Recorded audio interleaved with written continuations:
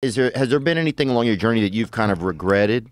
And then how do you deal with regret? Because people sort of define themselves by the worst moments that they've ever had. And if that's the case, like some people are stuck in high school. I've had times in my life where I've thought too much about regrets and stuff in my life, right? Yeah. I know we've talked about that some in the past, like looking in the past too much, right? Or attaching myself to the past. Has there been anything along your journey that you've kind of regretted? And then how do you deal with regret?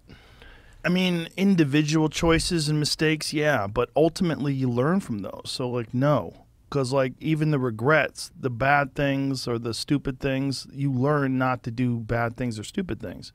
You know, all those things are beneficial in some way if you can get through them. You know, if you, like, did something that resulted in someone's death or something horrible like that, yeah, it'd be a terrible regret. But I've been very fortunate that hasn't happened. But the dumb shit that I've done or the bad mistakes that I've made, they've taught me. You know, you learn. Like, that's why failure is so important. Like, failing and fucking up and making mistakes, it's very important. That's how you learn. That's how the bad feeling that you get from something that you shouldn't have done or wish you didn't do or wish you did better. Like, especially failing at something where you half-assed it and you just feel like a fucking loser. Like, that just teaches you. It teaches you to get your shit together. Well, you have such a good ability to learn from those things. Some people, I think, kind of it's just like it gets repetitive for some people. That's dangerous. Yeah, it's dangerous to dwell on past mistakes because people sort of define themselves by the worst moments that they've ever had. And if that's the case, like some people are stuck in high school. You know, they're stuck in failures that they had like when they were first getting jobs, and they always think that they're a loser, and they don't like the feeling of failure, so they keep low expectations so that they never have to feel that. You got to get through it. You got to get through bad feelings. You got to get through failure. It's very important, and you get through it by just picking yourself back up and moving forward and going. But it's hard for a lot of people because that sting.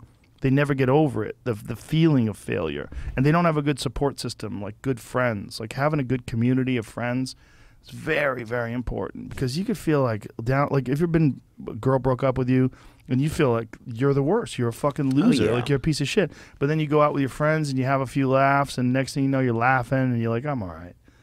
We'll be all right. And then maybe you meet a new lady. Yeah. Yeah. And she like picks you up and you're like, oh, we're going to be okay. And then you learn from the last mistakes. Yeah. That's life. It's just those feelings of failure are so hard. They're so hard to get over, and they overwhelm people, and some people can't get past them. And then every time some new thing comes up, when you have to rise to the occasion, you have to perform, you think about that time you failed, and it fucks your head up, man. You think, I'm a fucking loser. I can't do this. I'm going to fail. I'm going to fuck up, you know. Like bombing. Like how many times have you had a bad set, and you're like, God damn it, I suck at comedy. I can't do this. I can't do this. I suck at comedy. That's just it. I just suck. And then you define yourself that way, and you got to get over it. Yeah, I do notice, thankfully, you never have too bad in a row either, which is kind of interesting. Well, you learn from that one, and you like coming out guns blazing for the next show. Yeah. Yeah, maybe it activates some senses in you. Did you feel like you learned that from somebody, or did you always just have that kind of intuition when it comes to that kind of stuff?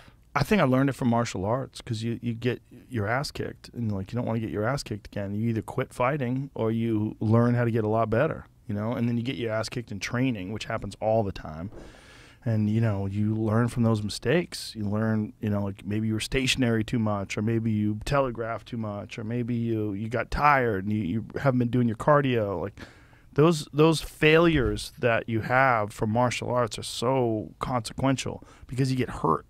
Like you physically get punished, and then you don't want that to happen again. So you got to be either quit or get way better. I like that, and that's great for a lot of my listeners. A lot of guys, you know, or just a lot of guys, just trying to keep going in their lives. You know, with everybody, in my listeners, your listeners, anybody who's listening to people, just totally. People out there. Yeah, that's why there's so many self-help books. That's why there's so many motivational documentaries and motivational Instagram pages. Is because people need stuff like that. They need something, and generally the best version of it is coming from someone who's experienced fuck-ups and got through it. Yeah, you know. Yeah, I appreciate it, man. You know, you're like kind of like a library. I was thinking about the other day in a weird way. You're like kind of like a library. You know, that's interesting.